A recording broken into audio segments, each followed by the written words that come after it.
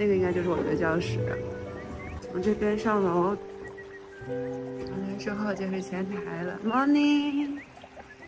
因为是热瑜伽，所以要给一个毯子，加上毯子也是75块钱一个人。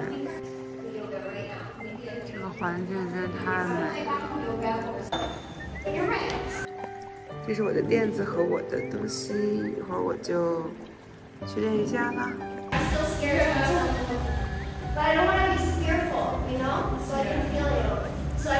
真的不知道哪来的狗胆，在42度的教室里做了一些瑜伽，全身都是汗。哇，你看这个汗，看到我的汗，有 heat， 巨无敌热，全程心跳都130左右，各种出汗，高强度。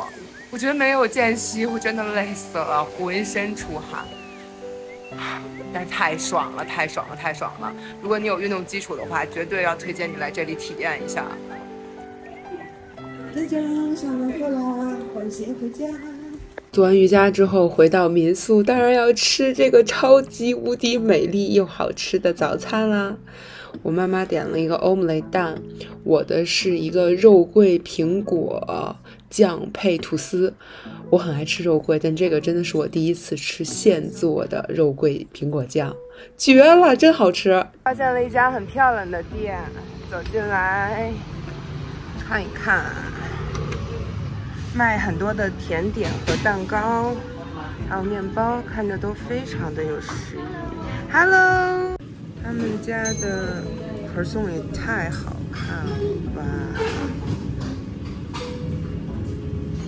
点了一杯不知道是什么的健康的果蔬汁和一个甜的吓人的小甜点，好像是什么蜂蜜小蛋糕，然后就稍微的剪了一会儿片儿，也算是数字游民的工作了。接下来我们就坐车去巴厘岛的海滩区域serene码头了，反正就是靠近蓝梦岛的码头，然后住一晚上，第二天我们就坐船去蓝梦岛玩。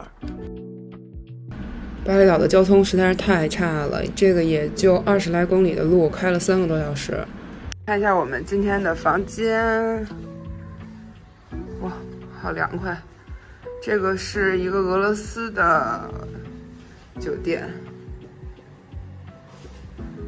然后就该有都有吧，干干净净的。